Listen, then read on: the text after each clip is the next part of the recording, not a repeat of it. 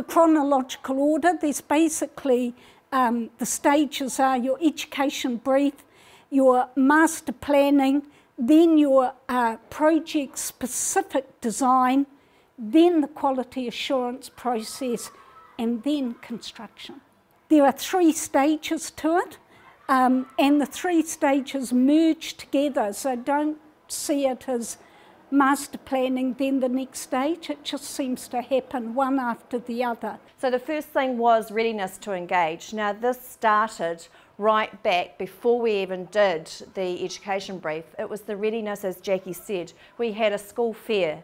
So we put up some ideas, some learning settings, and got the parents to put stickies on what they liked, what they didn't like. We got that engagement started really, really early. Jackie was very clever in working with her teams to actually make sure that the teachers are working in groups.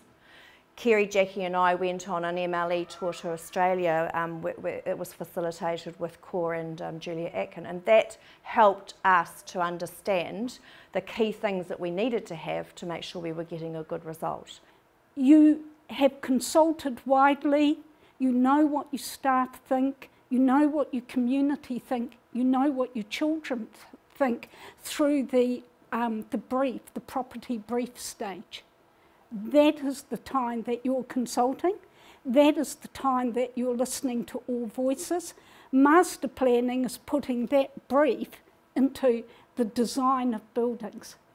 The importance of your vision and your values, the importance of how learning happens, things like your teams and your the structure of how learning happens in your schools. All of that information is very, very valuable to give to your architects. So your architects will look at that.